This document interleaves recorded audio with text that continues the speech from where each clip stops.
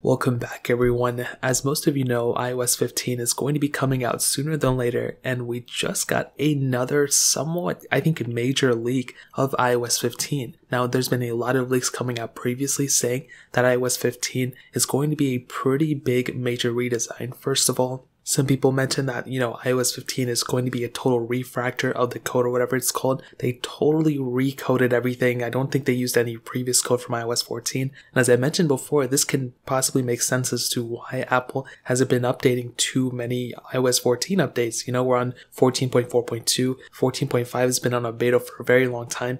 They could be allocating all their resources to iOS 15. So hopefully that ends up being the case. If iOS 15 is not a major redesign, I'm going to be upset. But someone else, I think on Twitter, mentioned recently that within every 4 years since iOS 7, Apple has pretty much revamped their software in a major way. So iOS 7 was a pretty big major redesign for the most part, which was really, really cool. 4 years later, we saw iOS 11, which, say what you will, I mentioned before, iOS 11 wasn't that great of an update in terms of stability, but it brought a lot of features that are still being used on a daily basis right now. The new control center, the Files app, different things like that. The whole entire system is, completely redesigned for the most part. And now 4 years later with iOS 15, we could potentially be seeing another major design change. And I hope that ends up being the case. If that is the case, that's going to be literally so awesome. And we just got something else that could, kind of corroborate that. A lot of people, I'm reading this from Apple Insider, but a lot of people mentioned this. Basically, there have been some hints as to some new iOS 15 app redesigns. So for most of us, if you remember last summer, there was this huge thing with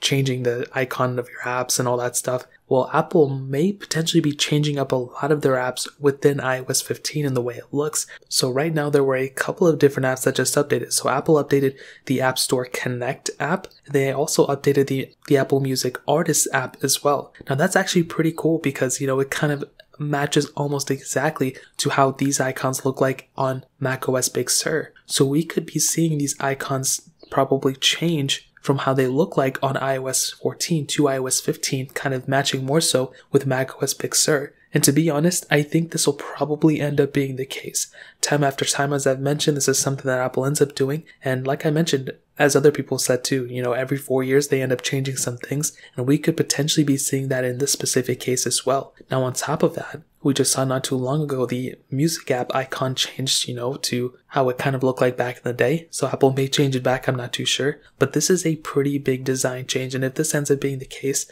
I will be extremely happy about it, and I cannot wait for Apple to do this. So iOS 15 is literally, I think, just less than 2 months away, and every single day I'm counting down the seconds until the specific version of software comes out. So that's pretty much it. If you guys have any other questions or anything like that, let me know in the comment section below. Hit the like button, that would mean so much, but definitely hit that subscribe button. Every single subscriber that we get really does count. So it means so much if you guys can hit that. Also check out the other links down in the description as well. My Twitter, my Instagram, my other channels.